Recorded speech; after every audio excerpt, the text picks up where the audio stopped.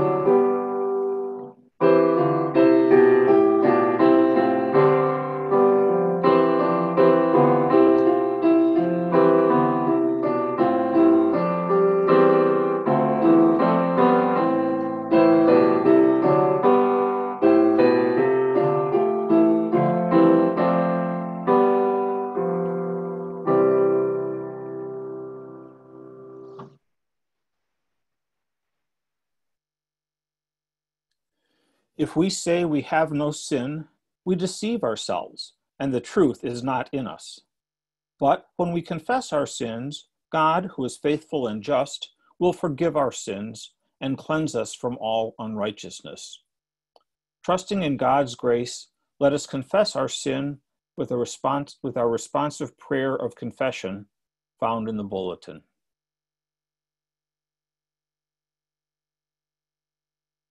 God, you have asked us to be like Moses, standing up for your people, standing up for justice.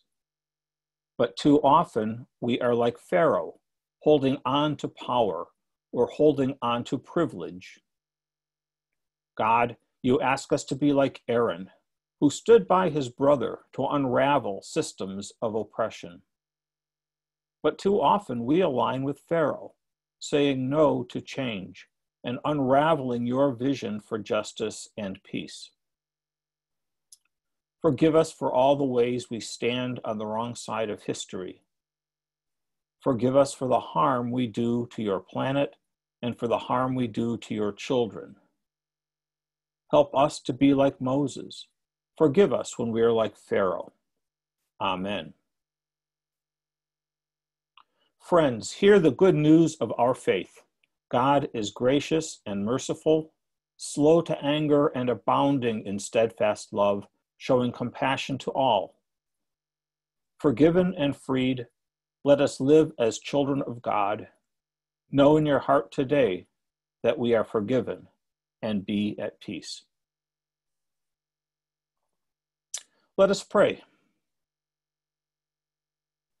Lord, open our hearts and minds by the power of your Holy Spirit, that as the scriptures are read and your word is proclaimed, we may hear with joy what you say to us today.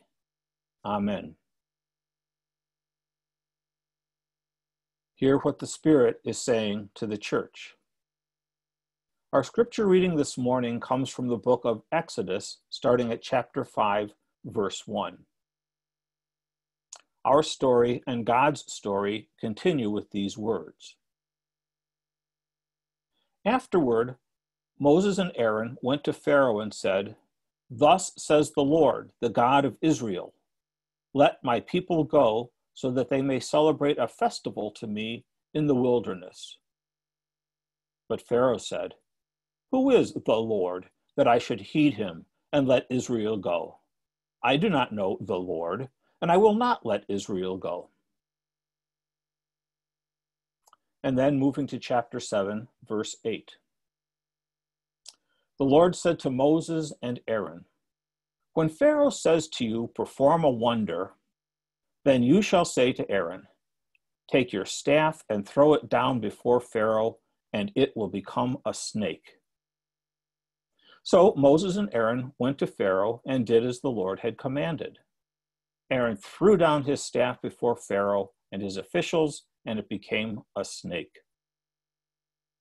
Then Pharaoh summoned the wise men and the sorcerers, and they also, the magicians of Egypt, did the same by their secret arts. Each one threw down his staff, and they became snakes. But Aaron's staff swallowed up theirs. Still, Pharaoh's heart was hardened, and he would not listen to them, as the Lord had said. Then the Lord said to Moses, "Pharaoh's heart is hardened. He refuses to let the people go. Go to Pharaoh in the morning as he is going out to the water. Stand at the riverbank to meet him, and take in your hand the staff that was turned into a snake. Say to him, 'The Lord, the God of the Hebrews, sent me to you to say, let my people go so that they may worship me in the wilderness. But until now you have not listened. Thus says the Lord, by this you shall know that I am the Lord. See, with the staff that is in my hand, I will strike the water that is in the Nile, and it shall be turned to blood. The fish in the river shall die, the river itself shall stink, and the Egyptians shall be unable to drink water from the Nile." The Lord said to Moses, "Say to Aaron, take your staff and stretch out your hand over the waters of Egypt, over its rivers, its canals, and its ponds, and all its pools of water, so that they may become blood. And there shall be blood throughout the whole land of Egypt, even in vessels of wood and in vessels of stone. Moses and Aaron did just as the Lord commanded. In the sight of Pharaoh and of his officials, he lifted up the staff and struck the water, and all the water in the river was turned into blood, and the fish in the river died. The river stank so that the Egyptians could not drink its water, and there was blood throughout the whole land of Egypt. But the magicians of Egypt did the same by their secret arts. So Pharaoh's heart remained hardened, and he would not listen to them, as the Lord had said. Pharaoh turned and went into his house, and he did not take even this to heart. The word of the Lord. Thanks be to God. We are in a new worship series called Unraveled, Seeking God When Our Plans Fall Apart. Last Sunday, we dug into the story of the disciples being caught in that terrible storm on the sea. It was a story of Jesus walking toward the disciples through the storm, of a courageous moment of stepping out toward Jesus, of doubt and sinking, and then ultimately of Jesus's presence and words of assurance. We know storms in our lives. We have experienced the unraveling of assumptions and expectations week after week lately. And yet God continues to be present in it all and reweaving us into something whole and holy. This morning, we continue our unraveled theme with the story of God working through Moses and Aaron to confront the Pharaoh and demand the release of the oppressed into freedom. And there's a lot of unraveling that's happening in the story.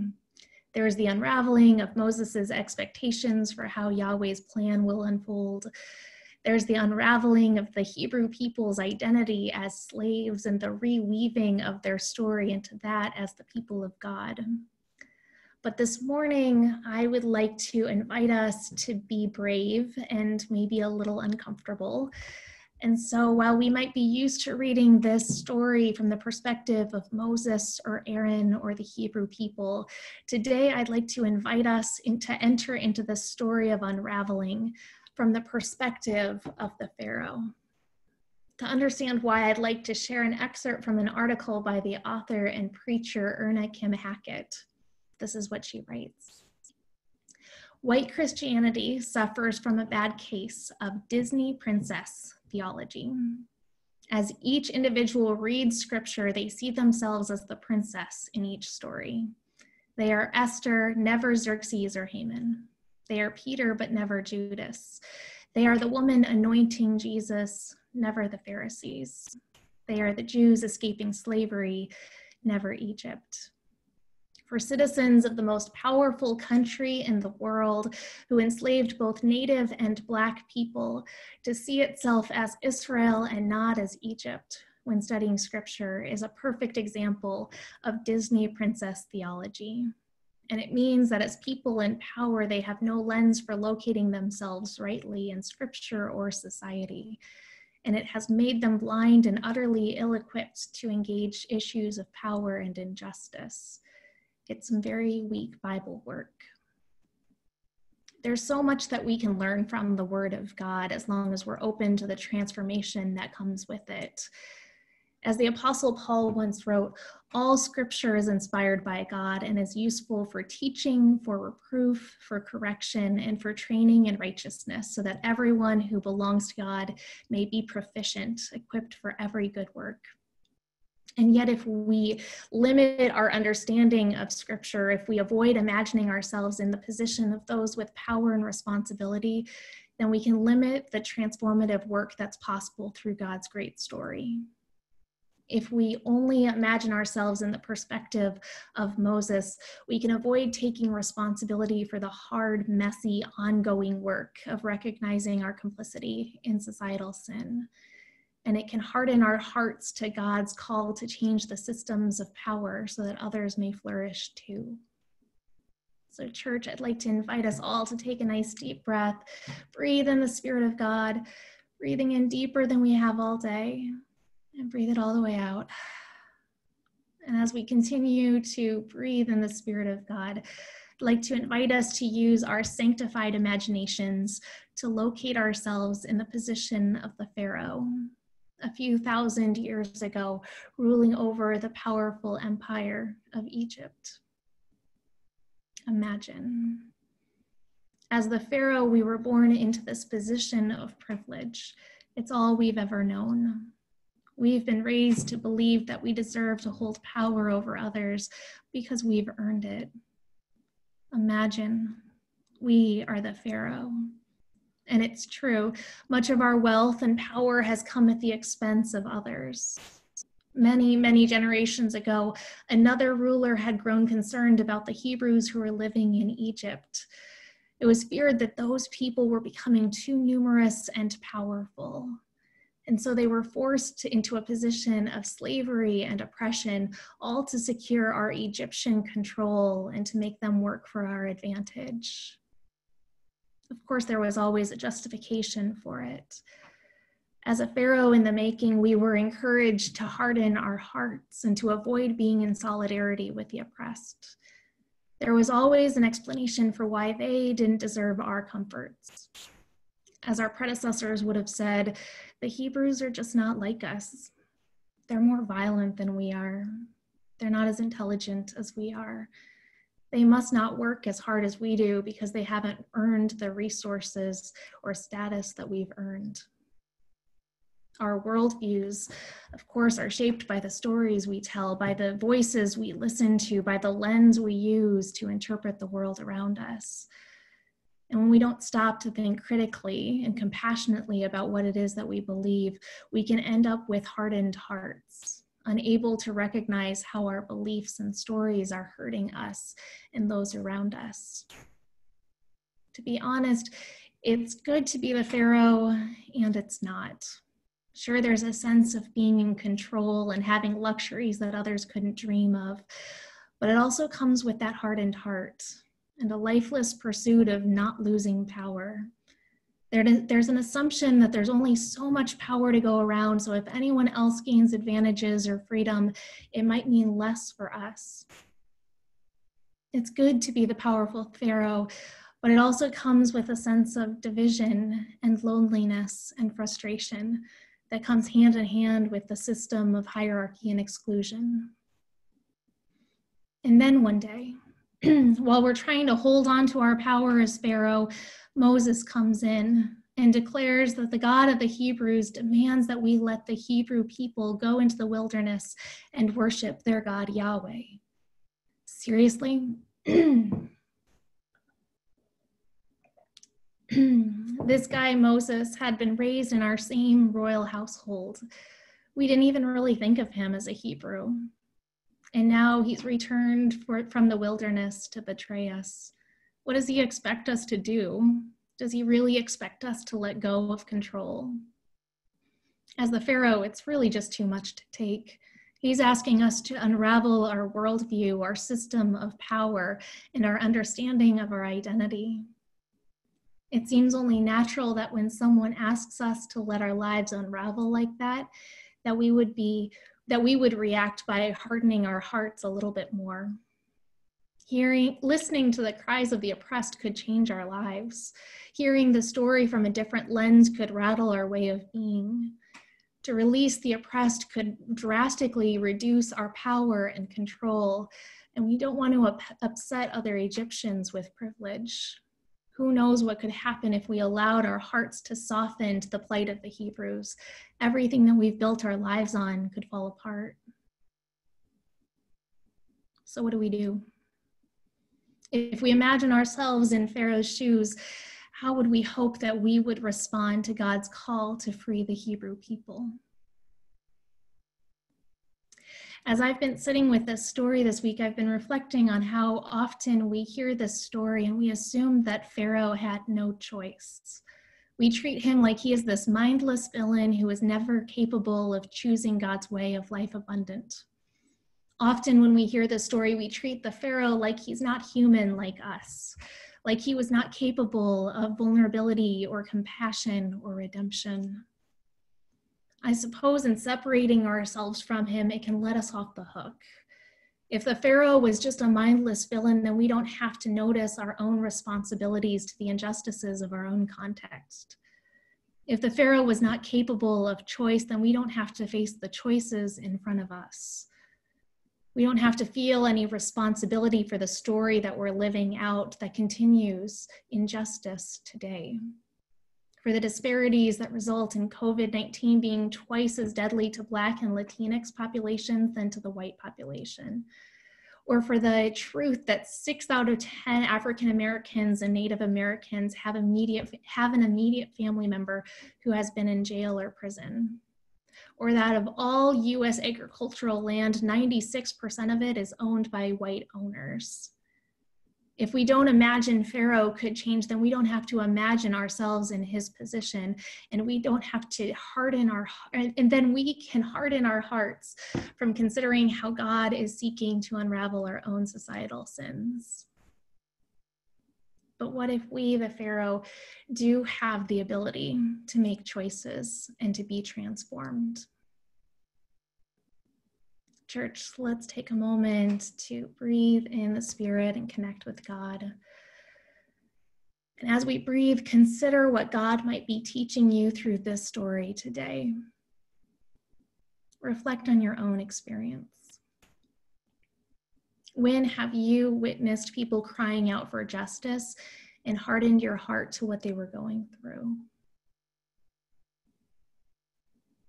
Why does it sometimes seem safer to harden our hearts to suffering and injustice rather than listening and engaging?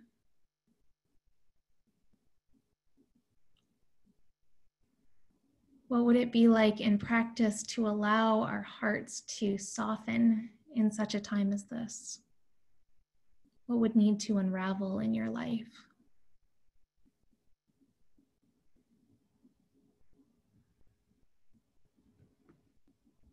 What steps is God calling you to take in the next week or the next month?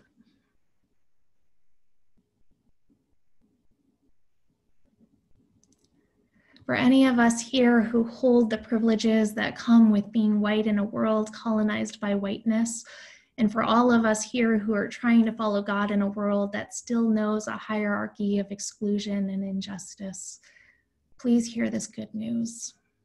If there is anything that we can learn from our story with God, it is that God is in it and inviting us to return to the way of shalom. We can be born into a world that is set up to benefit some and marginalize others, and yet that is not the end of the story. We confess that we many times have hardened our hearts to the suffering of other people, and still God is inviting us to soften our hearts and to discover a new way. Like so many who have gone before us, we have a choice. We have the agency to interrupt stories of oppression and to choose instead the way of God's abundant grace. And I get that it's hard in the middle of the struggle because it can feel so overwhelming to imagine facing the suffering of the world and changing course to repair it. And the truth is that the work of redemption is not a one-time event, and it's not easy. It takes trusting in God's shalom abundance. It takes relentlessly seeking to do God's will in a world that's been set up in favor of people with power.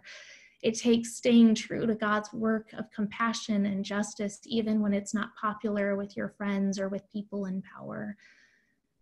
And yet God is here with us. This is our story with God. God is with us all, inviting us to pay attention to what needs to unravel. And God is with us, reweaving us all into a tapestry of shalom. Beloved Church of God, may we soften our hearts and follow God's way of grace. May it be so. Amen. Please join me in our second hymn.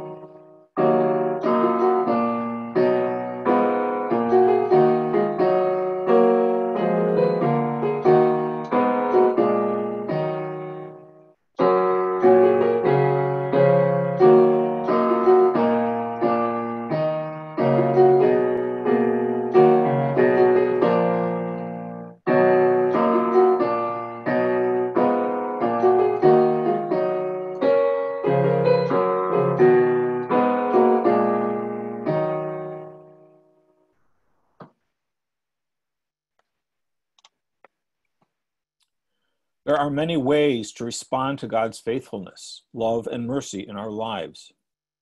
We come now seeking to be faithful disciples of Jesus and to respond to God through our tithes, gifts, and offerings. At the end of the bulletin, you will find information on how to share your financial gifts for the ministry of the church. You will also find lists of leaders in our congregation's ministries. We all have gifts to shine out for the glory of God. Please reach out and find ways we can shine together.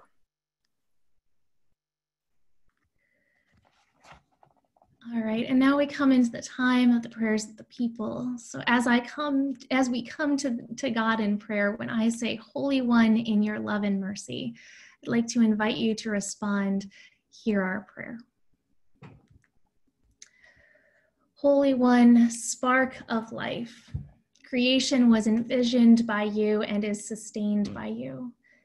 In gratitude, we pray for the world, that its riches and resources be used responsibly and fairly, that its rulers and leaders may govern with justice, compassion, and humility, that humankind may live with understanding and respect, noticing what unites us. In your love and mercy, hear our prayer. Holy One, prophet of love, you lived among us to teach us, to show us how to love. In humility, we pray for siblings around the globe, for those dehumanized by their struggle for existence. May we listen. For those overshadowed by the constancy of death, may we notice. For those besieged by fear, anger, and relentless peril, may we show up. For those ensnared by systems beyond their control, may we demand change. In your love and mercy, hear our prayer. Holy One, breath of being, you are here in this very moment as constant presence and insistent voice. In gratitude we pray, with boldness we pray. Inundate the world with humanity. Overwhelm the world with truth. Flood the world with kindness. Upset our indifference, accelerate our action, fortify our resolve, compel us to authentic discipleship that nurtures creation, embodies love, and breathes life. In your love and mercy, hear our prayer. We pray all this in the name of our Savior, Jesus Christ. And we join our voices wherever they are to pray the New Zealand Prayer Book version of the Lord's Prayer, which is found in our bulletins. Let us say together, Eternal Spirit, Earth Maker, Pain Bearer, Life Giver, Source of all that is and that shall be, Father and Mother of us all, loving God in whom is heaven. The hallowing of your name echo through the universe. The way of your justice be followed by the peoples of the world. Your heavenly will be done by all created beings. Your commonwealth of peace and freedom sustain our hope and come on earth. With the bread we need for today, feed us. In the hurts we absorb from one another, forgive us. In the times of temptation and test, strengthen us. From trials too great to endure, spare us. From the grip of all that is evil, free us. For you reign in the glory of the power that is love, now and forever. Amen. And now we get to celebrate the installation of a new church officer. I want to make sure that Robin is here and that you can unmute yourself, right? Okay. All right. This is very exciting.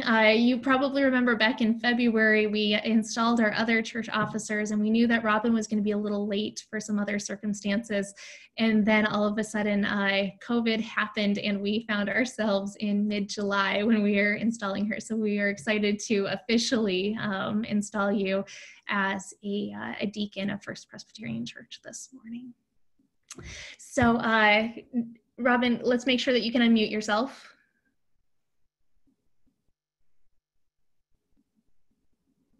That was your video. You lost your video. There we go.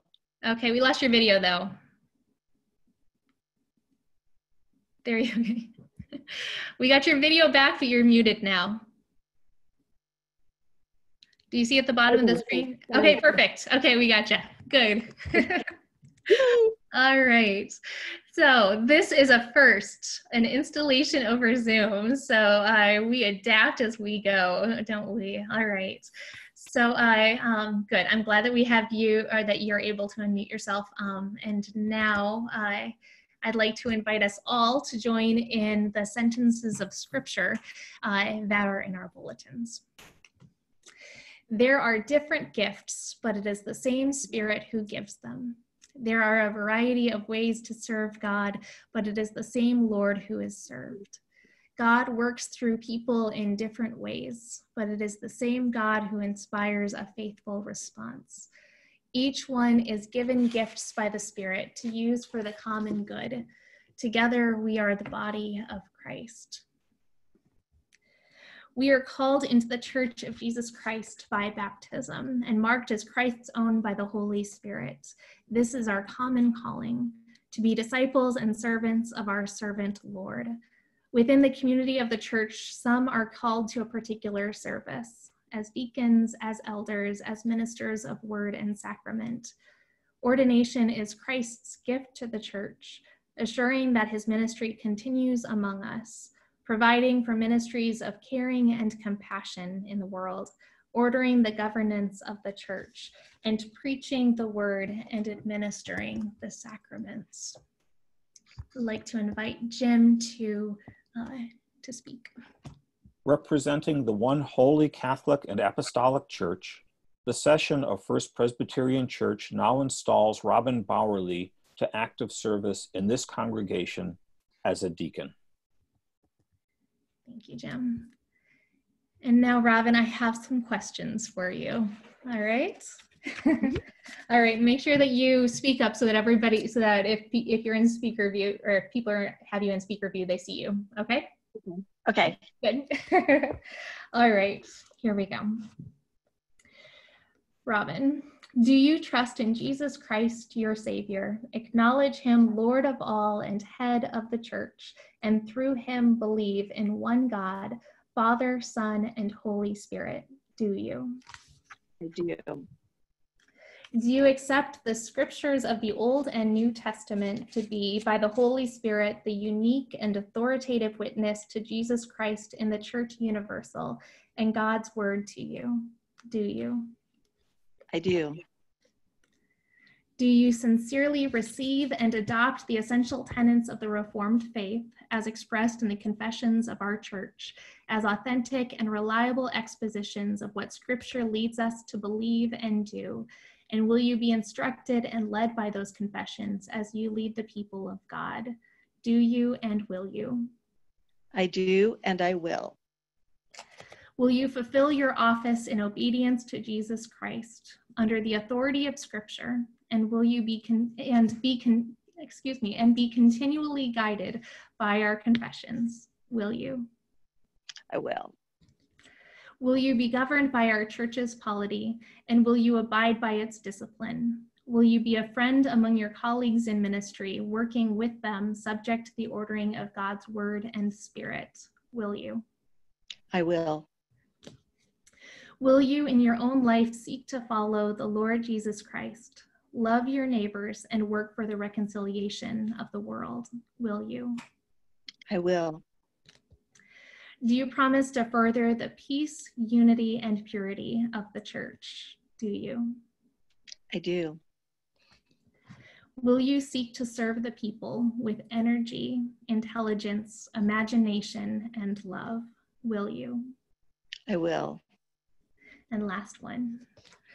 Will you be a faithful deacon, teaching charity, urging concern, and directing the people's help to the friendless and those in need? In your ministry, will you try to show the love and justice of Jesus Christ? Will you? I will. All right. Now for our congregational questions.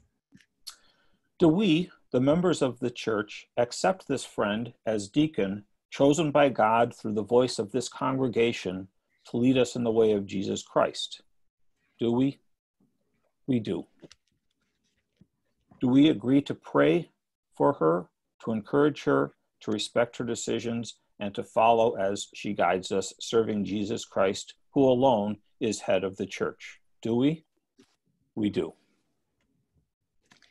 All right, so as we adapt our installation to Zoom, we can't have our elders and ministers of word and sacrament to come forward for a laying of hands. So instead, I would like to invite everyone to hold a hand or two of blessing up to your webcam so that we can be blessing Robin from all of our different places, okay? All right, let us pray. Gracious God, pour out your Holy Spirit upon your servant, whom you have called through baptism as your own and marked as your own. Grant her the same mind that was in Christ Jesus. Give her a spirit of truthfulness, that she may show the compassion of Christ in the actions of daily living and rightly govern your people. Give her the gift of your Holy Spirit to build up the church, to strengthen the common life of your people, and to lead with compassion and vision. In the walk of faith and for the work of the ministry, give to your servant gladness and strength, discipline and hope, humility, humor and courage, and an abiding sense of your presence. Gracious God, pour out your spirit of power and truth upon the whole church, that we may be for you a holy people, baptized to serve you in the world. Sustain this congregation in ministry. Ground us in the gospel. Secure our hope in Christ. Strengthen our service to the outcast and increase our love for one another. Show us the transforming power of your grace in our life together, that we may be servants of the gospel, offering a compelling witness in the world to the good news of Christ Jesus, our Lord. Amen. Robin, you are now officially installed as a deacon in the Church of Jesus Christ and for this congregation. Be faithful and true in your ministry so that your whole life will bear witness to the crucified and risen Christ. Let us welcome Robin to her new leadership role with some sign language applause. Yeah? Okay, welcome. Thank you. Very good. All right, and now let us join in our final hymn, Restless Weaver.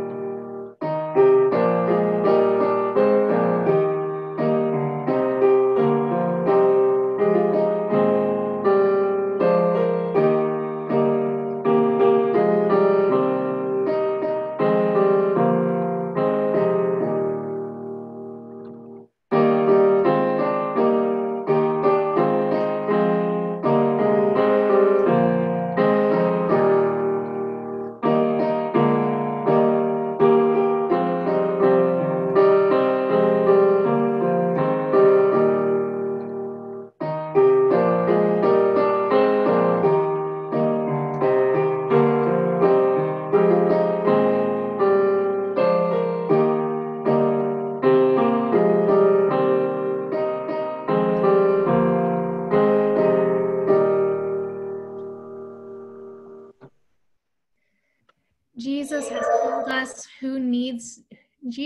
told us who needs to care.